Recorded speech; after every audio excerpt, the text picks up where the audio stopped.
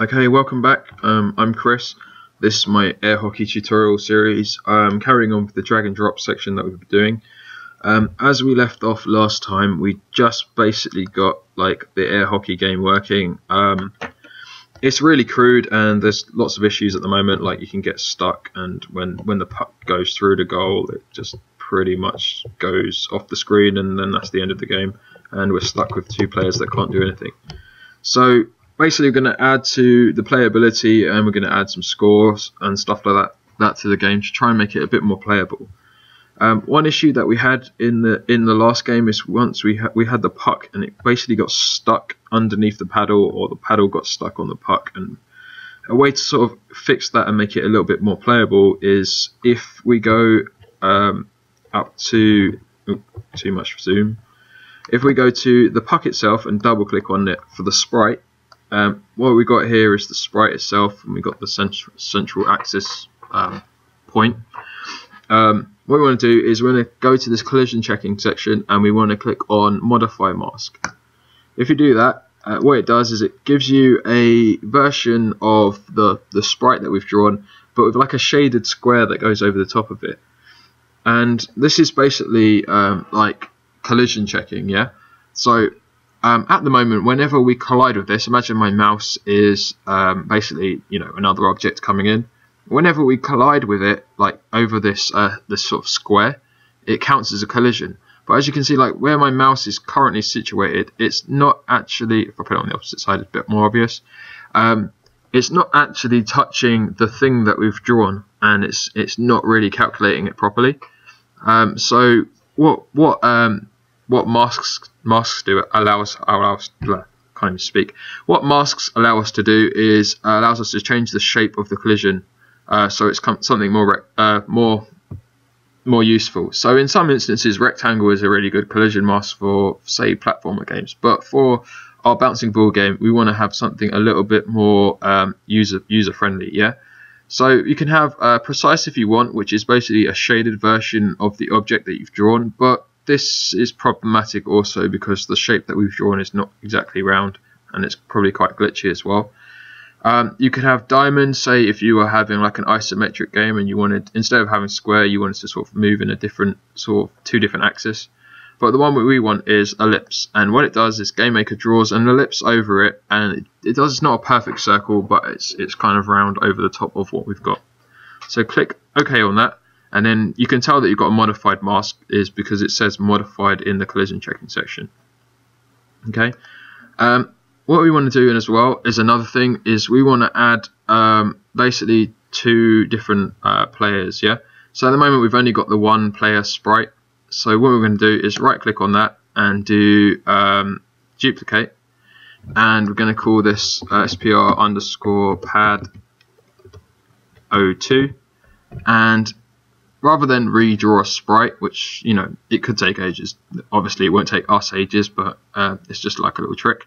If you go to edit sprite, and then instead of double click on it and going to the editor, if you go to where it says image and click on where it says colorize, you get this colorize thing, and it basically allows you to hue shift the sprite that you've got. So if I shift it to, I think I'm going to go to blue, so red versus blue seems like a good way to do this. So blue, and then click OK. We've got a blue version of the exact sprite that we drew earlier. So click OK on that, and then OK again. All right, on our pad, our SPR. Our SPR underscore pad, what we want to do is we want to rename this to SPR underscore pad 02. Sorry, 01 even. Well, can't even speak. And we want to modify the mask on this. So modify, we want to change this to an ellipse again. So we've got a circle going over the top of it, and click OK. And then OK again. And then again on pad 02, we want to modify that one. And we want to change this one to an ellipse also. Alright. Before we finish with the sprites, we just want to open up the puck. Oops, I've clicked on something else.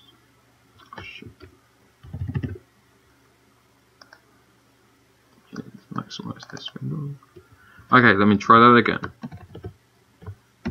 Alright, I want to go back to the puck. So open up the puck. And then on the puck itself, I want to hue shift this just so that it's a little bit easier to tell apart from the player, which is also blue. So go to Image, Colorize. Let me zoom out a little bit because this is a bit unnerving. And again, okay. And I'm just going to hue shift this, maybe so it's a completely different color to either of our two players, so it's a little bit easier to see that it's different. I don't know, maybe this yellowy thing's kind of fine. Okay, alright, we'll change all these in the future. I just want to make it so it's really easy to see on the screen. Okay, so on our pad 02 objects, we just want to make sure we update our sprite to the new sprite, so it's completely different. And then in our game, we should see that one is red, one is blue. Okay, and we're going to kind of carry on these colors. Okay, so the next sprite that we want to make, just to make our game a bit more playable, is we need to have some goal objects, which basically go into our goal mouths, and it allows us to score goals, basically. So do create sprite, and we want to keep it at 32 by 32, and we're going to call this SPR_goal, and I think it's goal 01 first of all, and edit sprite, new sprite, leave it at 32. Open it up again. Sometimes I talk through this fast, so bear with me, or just pause the video if you need extra time. And our first player was red, so this one's going to be red, and we're going to fill it in with a solid fill tool and click on the little tick, and we're good with that. Alright, so that's our goal 01. We're going to leave the origin at 0, 0 because it makes it easier to place inside of our room, and click OK. And then we're going to right click on this and do duplicate, so we can have a goal for a goal 02, and we'll just fix this accordingly. So SPR_goal 02, and do edit sprite. I'm going to colorize this so it's blue, so image, colorize, and change this to blue. And before I click OK, I just kind of want to tell you some of the playability that you can get out of colorize. So say you're playing a fighting game, and I don't know, someone's picked the character that they want, and then player 2 also wants to pick the same character. In certain sprites, what they do is they colorize the sort of player that you've picked. So imagine you've picked like someone from Street Fighter, and player 2 wants to have the same character. Rather than have two exact identical sprites on the screen, some games apply like an overlay onto the second character just so you can tell the difference in the middle of a fight, so you don't get confused. And you can kind of do the same sort of principle with colorize, and it's quite useful. So I can click OK on that and tick. So we've got two goal objects. Okay, right.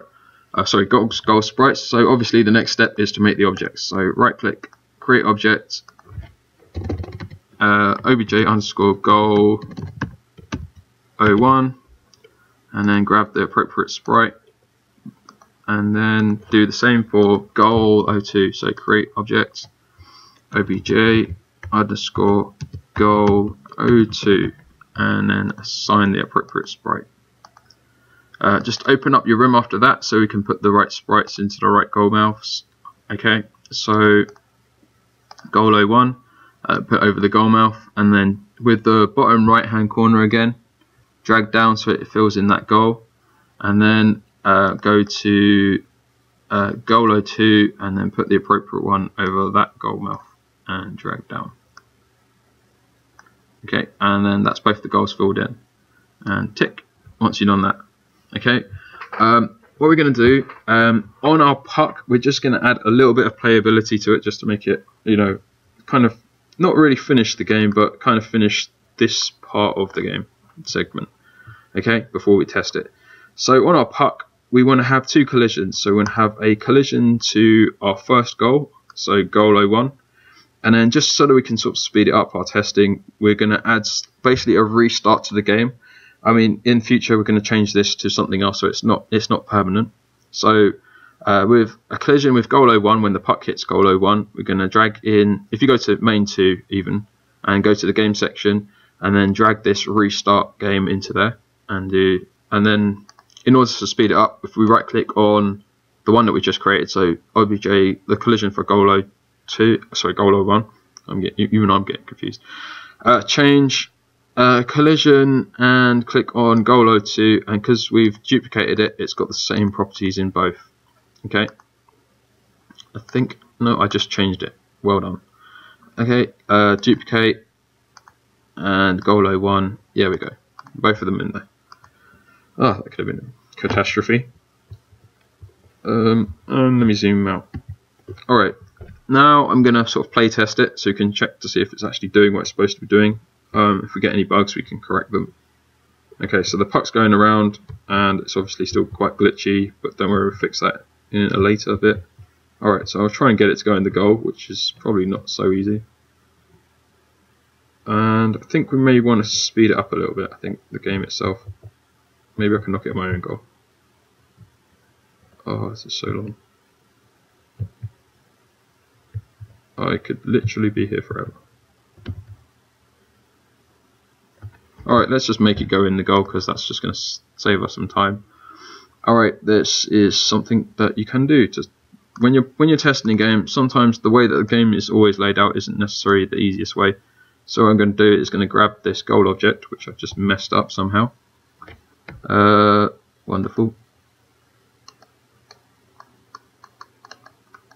Wonderful, great. Okay, objects, let's go back to here, grab a goal, and I'm just going to make it the entire length of this side so it definitely goes in. So there's no way it's not going to go in, except if I do that. There we go. Alright, and grab this one, I'm just going to scale this one up. Alright, so it's going to be near impossible for it to not go in there, okay? We're obviously not at the testing stage of our game to actually make it super playable, so I'm just going to let this hit there. Alright, and it should go back into the goal. And what you'll notice is, if I didn't actually hit it there, is that every time it creates it, it's going exactly the same path every time.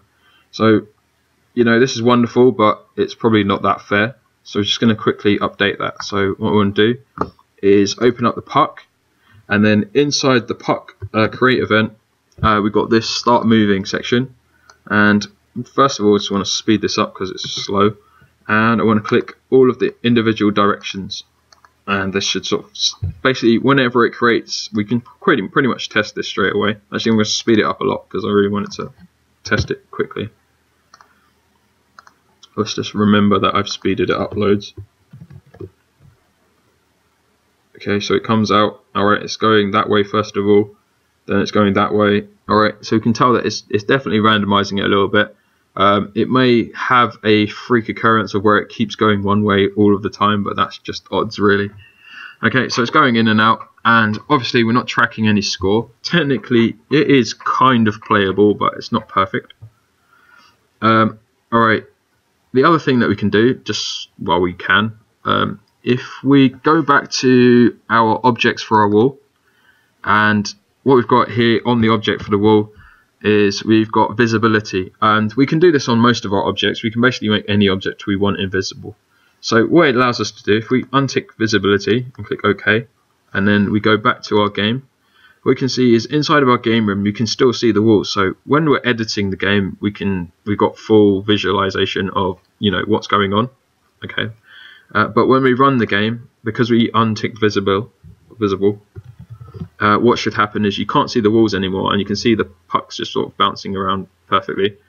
Obviously I've still got the goal objects on visible because basically I just want to see where they are while I'm testing, but like in the future you can turn them off so they're invisible. Okay, alright, next thing we want to do is let me see what we can do. Alright, so resuming where I left off, sorry. What I want to do is I'm probably going to end this lesson here. I'm just going to resize these goals down, and then in the next lesson I want to show you how to like actually make proper scores, just because I think it's probably going to drag over and I really don't want to make the video too long.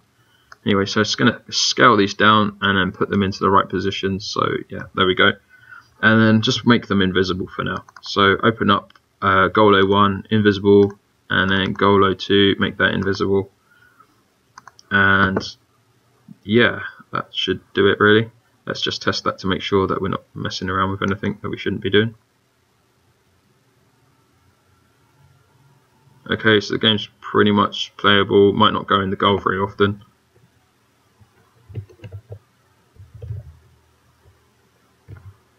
which is kind of annoying, really.